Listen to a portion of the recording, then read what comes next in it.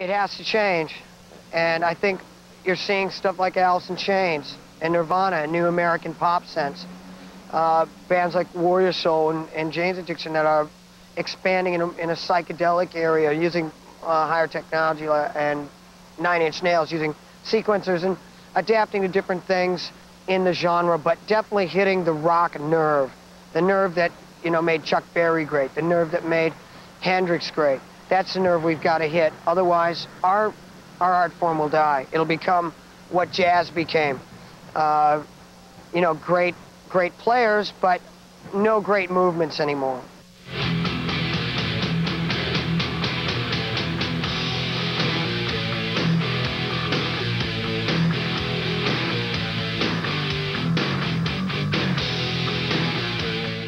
Hi, y'all. I'm Ricky Rackman from Headbangers Ball America, and this is Vanessa Warwick from Headbangers Ball Europe. And for those of you that are watching it in one of those two countries, what you probably don't realize is that in the other of those two countries that they're also watching us, meaning this is on in Headbangers Ball America and Headbangers Ball in Europe too, right, Vanessa?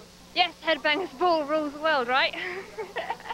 Anyway, we're at the Foundations Forum in Los Angeles. It's the biggest rock and metal convention in the world, and there's all sorts of things going on here over the 3 days, and there's loads to see and do, lots of people to meet, and everybody's having a really, really good time, aren't they, Ricky? A really, really good time, exactly. Hard work as well. Anyway, I think the best way of showing you some of what's been going on here over the 3 days is for you to take a look at this. It's just got everything that a heavy metal fan could want. It's got an industry day where like people can go and hang out, you know, ask people in bands questions. It's a really good idea, and it's getting more and more popular every year. I mean, we get to expose each other to all kinds of rock and roll. That's all that matters. At this convention, it doesn't really seem to matter whether you're signed or whether you're not signed. You know, it's just a chance for you to get up and do your thing and have the right people, you know, come out and see what you have to offer to the music.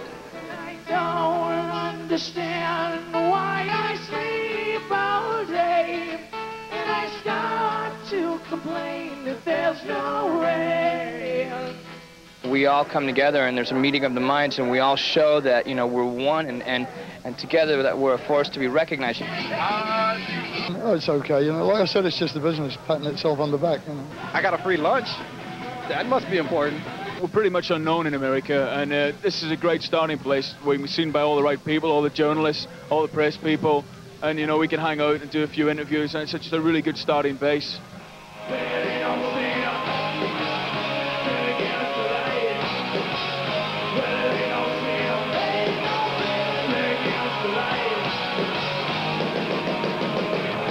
Gives me a chance to talk to fans that like the band a lot, and I never would really get to talk to them.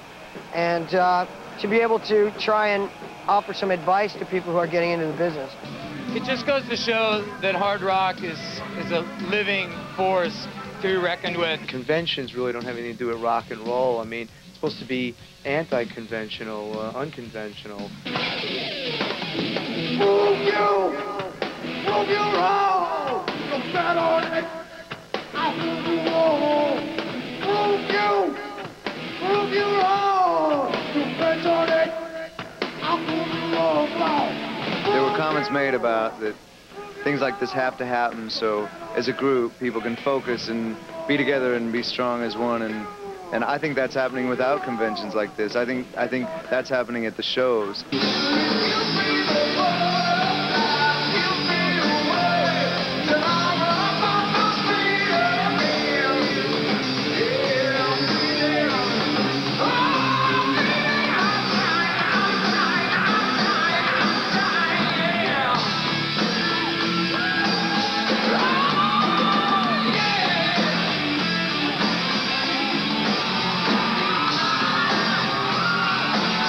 Down to it, it's all because of the fans. It's without them, the Foundations Forum probably wouldn't even exist because of the underground. The underground started a while ago, and Foundations Forum started after that. So to me, I think we owe it more to the kids than anything. I just know that there's good music, and there's a lot of good music that's coming out that's very heavy and aggressive, and it's going to keep continuing to do so. And it's just going to be a trend that's going to continue, and metal will rule.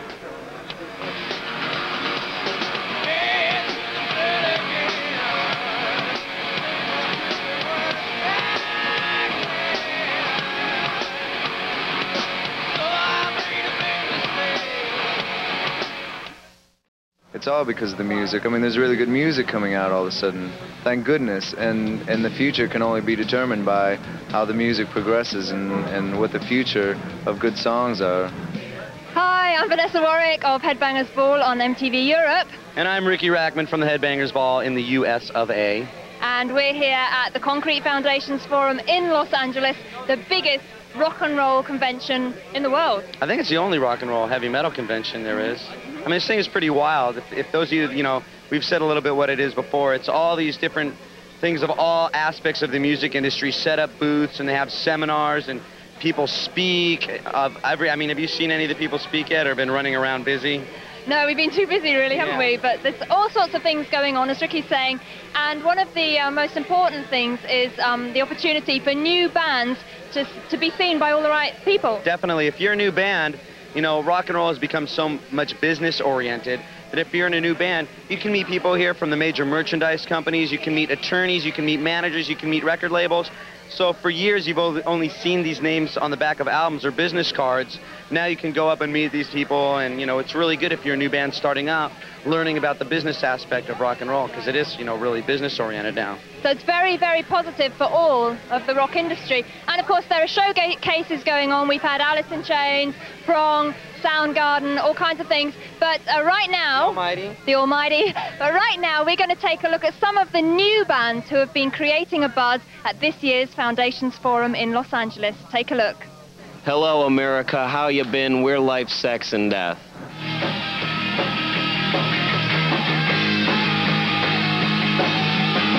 Destruction with a good melody.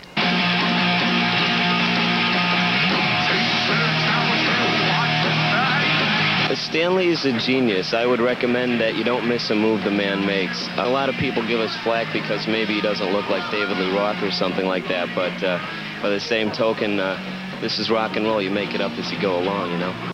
Basically, we're suburban white alcoholic trash. We ain't glam. We ain't thrash. Boo.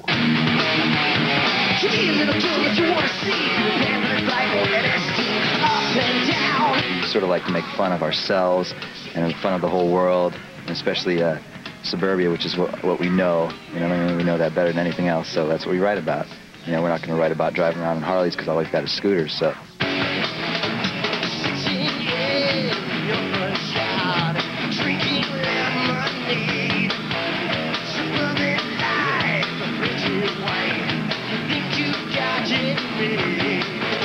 Our music is smooth and deadly.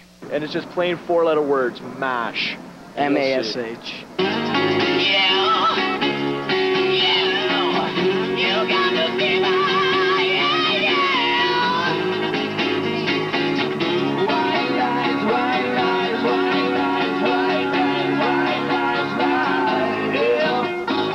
Melon is a very unique sound of swirly, southern, psychedelic, give you a flashback kind of music. I wouldn't make any judgments until you hear it. Because if you like heavy metal, you may like it. If you like REM, you may like it. If you like old Traffic, stuff like that, you probably will like it, actually. We just play from the heart and not, you know, from any place else.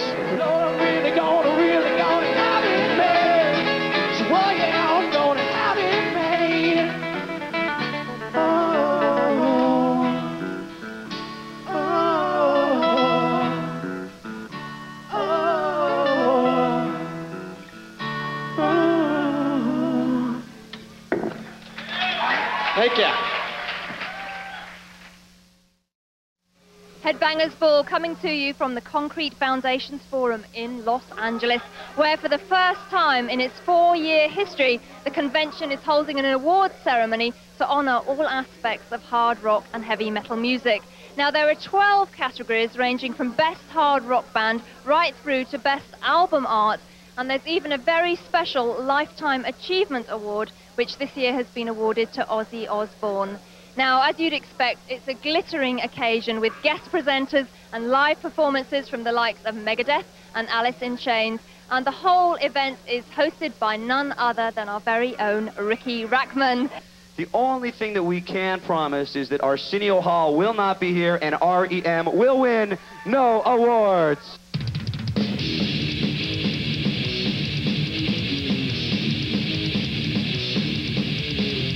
I like this in particular just because the awards are these disgusting-looking skulls, you know, and so I wouldn't mind winning one just for that. But this got to 11. Well, he's got teeth. This got near lips. He's got teeth.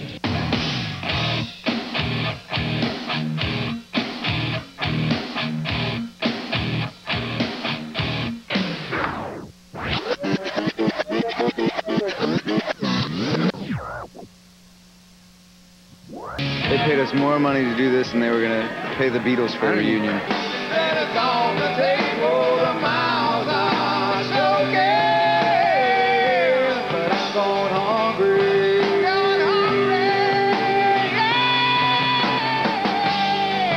Anybody see it? A piece of food just fly out of my mouth when I was saying that. And the winner is Napalm Death, Harmony Corruption.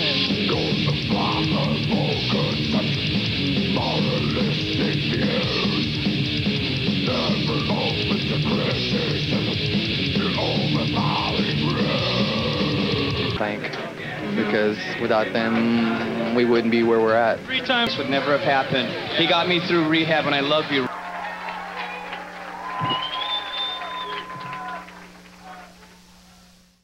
Still on location at Concrete Foundations Forum 91. Right now we're hanging out in the Metal Edge booth, which is one of the fine magazines represented here at Foundations Forum. Check it out. We've been talking to Tom Araya of Slayer, been talking to brand new band Blind Melon, been talking to the guys from Soundgarden.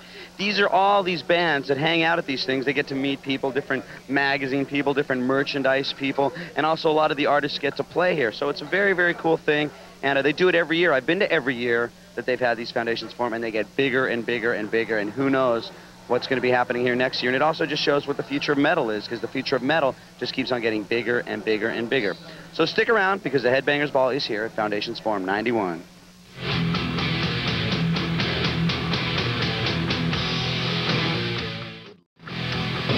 You have been tuned to the Headbangers Ball, coming to you from the Concrete Foundations Forum in Los Angeles, and Prong are showcasing live behind me. I caught up with them earlier, and something I quickly wanted to tell you, Prong are responsible for the music in our bumpers and opening and closing titles, and the closing titles are going to be coming up real soon because we have reached the end of our coverage.